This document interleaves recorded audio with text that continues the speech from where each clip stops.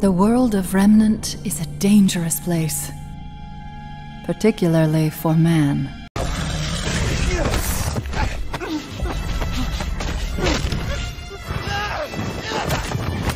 Hello and welcome back to the Game Master's Domain. This video signifies the start of a new set of videos and shorts we'll be doing, where instead of just going over a character, subclass, or set of monsters, we're instead going to be taking a look at a video game or anime setting and seeing how that could be adapted into a D&D campaign.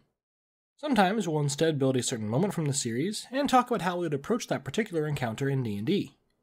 Of course, we're just making a baseline here, going over things we think could help or different ways to approach a situation.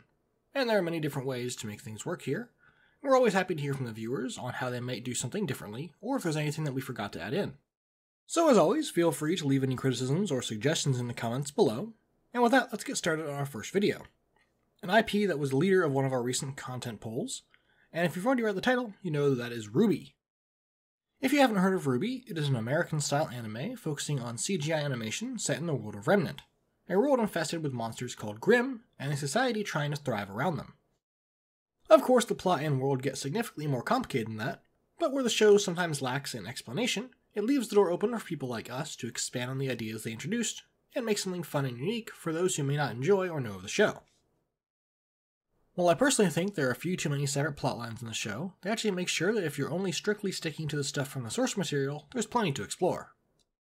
So, starting off, if you have decided to make a RWBY-based campaign, you need to decide if you want to include the characters and plot from the show, or if you're just going to be running with the setting and using your own plot.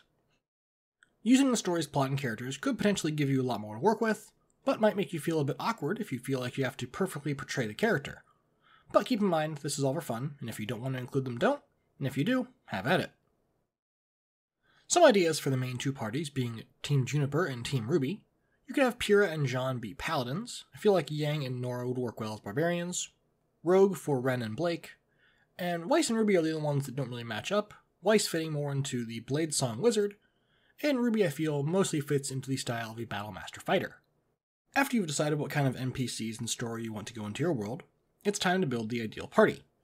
In the show, the party is 4 people, which seems to work really well for D&D, but I don't think there would be any issues with a party of 5 or 6. Now, if you are a fan of RWBY, you are no doubt familiar with the phrase, "It's also a gun," which seems to fit for most of the weapons, as they have a melee form, and usually a ranged form of some sort, whether that be a sniper, a grenade launcher, or a set of pistols. This is just something to keep in mind when you're setting up your campaign, as the firearms aren't particularly powerful, but they are a large part of the show, at least in the visual aspect. But if you want to keep them in there without making them too overpowered, I would recommend using either a modified bow or crossbow with a bonus action to switch from melee to range, or there are many homebrew firearm rolls that you can find for D&D with just a quick search. Other than that, building a party in this setting should be fairly similar to how it is in any normal D&D game. Moving on to the races in Remnant, everyone seems to be either a human or a faunus, which is just a humanoid person with animal characteristics, which could encompass a large number of races from D&D as a whole. There are also some androids and artificial humans that can be played in place of Warforged, but it's really up to you if you want to limit races at all, or just let all the normal D&D races fit in and edit the setting around them.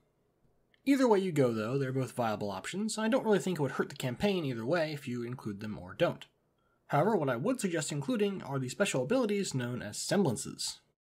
A semblance is something that all hunters and huntresses have, which is a power fueled by their aura that is unique to each individual person. For instance, RWBY gets a speed boost or somewhat of a teleportation ability as she turns into a storm of petals and flies through the area. I would recommend giving this the flyby ability so she doesn't provoke attacks for opportunity.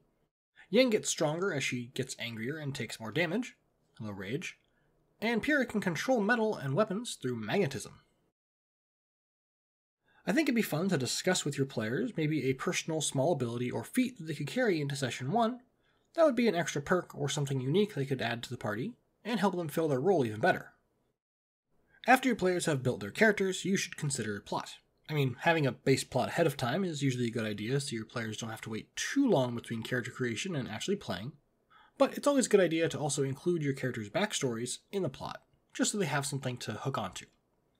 Within the show, RWBY and Yang have their own mother issues. Blake has her history with the White Fang, and Weiss has, well, her attachment to one of the biggest companies on the planet. All of these aspects are a pretty large role of the plot of RWBY, and doing the same thing for your players will definitely help them feel like they're part of a living, breathing world. So just make sure to pay attention to their backstories, and don't leave any one player stranded for too long without any story hooks. As for the plot itself, again, that's really up to you if you want to follow the main plot in defeating Salem and finding out what's happening with the Grimm, or again, just ignore that entirely and do your own thing. Between the different countries, the stuff with the White Fang and the Faunus, Atlas Core and its advanced technology, or the gods, their powerful artifacts, and the maidens as well, there are tons of different angles and paths that your story could take, and it's up to you which one you want to follow. I personally think that having a campaign with a large leg of it focused on finding and protecting the maidens would be fairly fun, as well as the idea of building each of these in homebrew in some way, shape, or form. You can also easily come up with your own explanations for things, such as the Grimm, and maybe working towards taming them or defeating them outside of using Salem. And just the same for the gods and the maidens, if you aren't a fan of how the show portrayed them exactly. All in all, if you're a fan of the show or looking for new ideas, RWBY offers a lot of interesting plot hooks and ideas, and can be easier for newer DMs or ones who prefer to make their campaigns based off an idea rather than coming up with their own whole new world. You don't even really need to acknowledge any of this as being from RWBY, because DMing is mostly improv and grabbing things from other media that you've seen and adapting it into your setting. So, if you think people might have sort of a negative reaction to you building a campaign off of an anime, and an American one at that, just don't tell them, and I guarantee people either won't notice, or if they do, they won't really say much because without the namesake, the campaign's still pretty fun and feels just at home in D&D. That does it for the general overview, and now we're going to go into a little bit more detail on some aspects of the world, but I'll still be doing my best to avoid any spoilers. On the planet of Remnant, there are 4 separate nations, or kingdoms. These are Vale, where the first few seasons take place. It's considered a fairly safe place to live due to its many natural barriers and strong defenses. Its capital is the city of Vale, which is going to be a theme for these kingdoms, by the way, home to one of the 4 huntsmen's academies known as Beacon. To the west of Vale is Vacuo, who have a bit of a rougher time when it comes to landscape, with most of their land being desert. The people here tend to live a more nomadic lifestyle outside of the few oasis towns, and their own academy of Shade, who seems to have a bit of a tighter grasp on Vacuo's people than even their governing council does.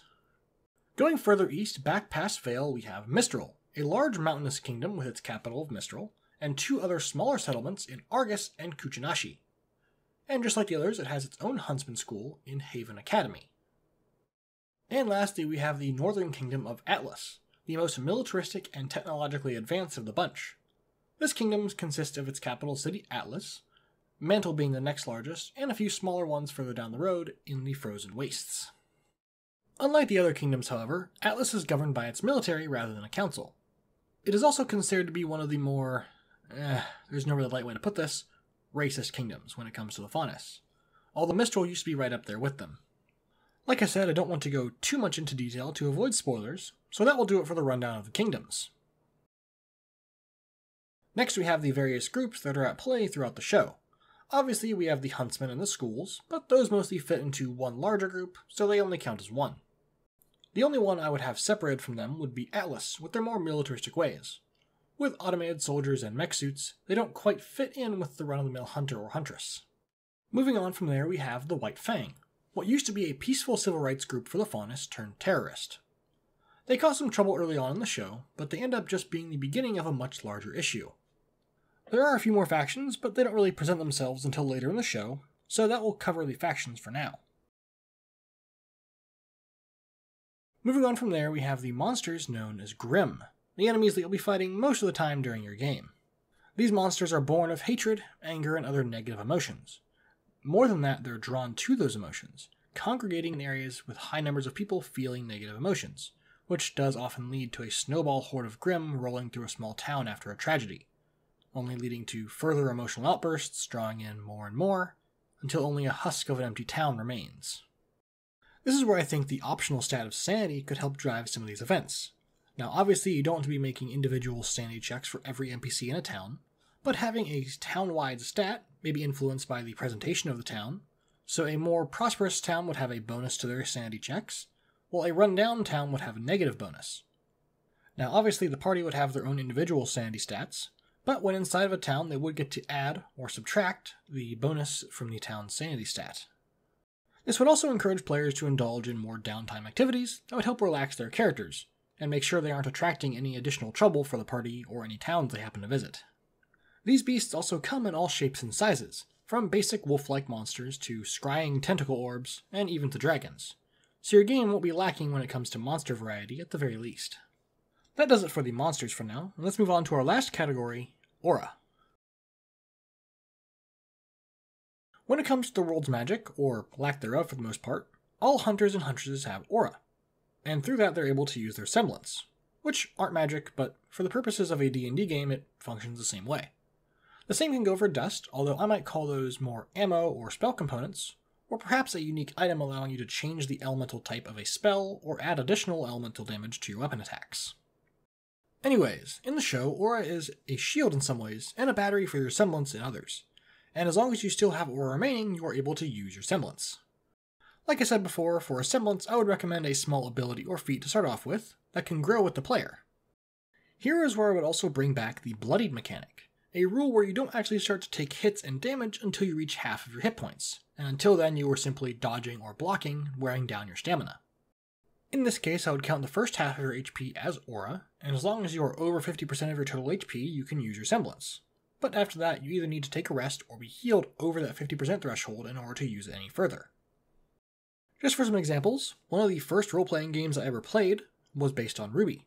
The powers used there ranged from a petrifying touch, to soul cords that could bind things together, to inertial reflection, used almost entirely to dive bomb on enemies from planes and take no fall damage. They were weird, and maybe a little bit overpowered, but very fun overall.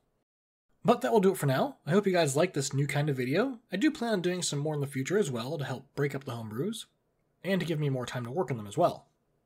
In the case of the Patreon rewards for these videos, I think I'll be adding smaller packs with some of the NPCs, monsters, and stuff like that to help kickstart any game you may be running in this setting. That will about do it for today though. If you like my content, remember to subscribe and like the video, and if you want to help feed the insatiable appetite of the YouTube algorithm, leave a comment down below. I'll see you all next week, and have a wonderful day.